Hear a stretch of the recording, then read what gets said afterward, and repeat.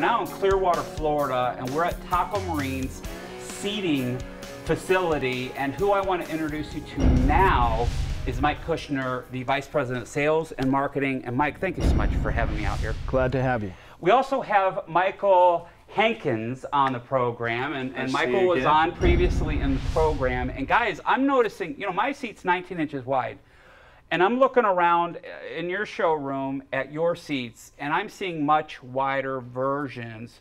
Mike, why are seats kind of growing in width in the marine industry? I think a lot of it has to do with the fact, John, that the boats are getting bigger, faster, more expensive, and there's a demand for better seating. I'm noticing this seat right here. This is really, really gorgeous. What do you call this particular model? This is our 23 Coastal. Okay. If you look at the foam on my original seat, they're just pretty much square pads. Versus these, they're contouring into the back, they're contouring into your shoulder blade. I didn't have armrests, and now seats have armrests. They have bolsters that kind of flip up. And Michael, I know that you just won an innovation award at IBEX. That's what this thing is right here. Absolutely. And I mentioned this hinge. Is that what we're looking at here? And how does that work? Yes, this is our new ratchet hinge, and this is set up as a component that can be used with a sun pad on a sun deck.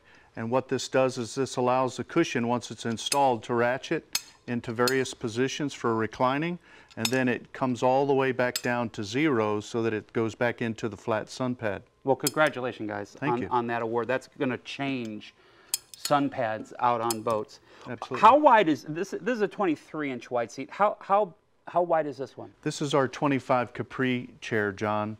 This has got the deluxe bolster and armrest package to it. The bolster will actually come up so that you can operate in more of a leaning post type design. Could you rotate that around? Sure. For everybody to see the back? What is the back right This there? is a fiberglass component that we use on some of our chairs as a request from the customer. So you could get a vinyl back, or you could get a fiberglass back. Whatever the customer is specifying for us. Mike, what are some of the other widths?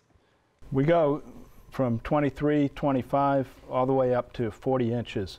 It's a 40-inch wide seat. Is that wide enough for 2 adults? Yes, it is.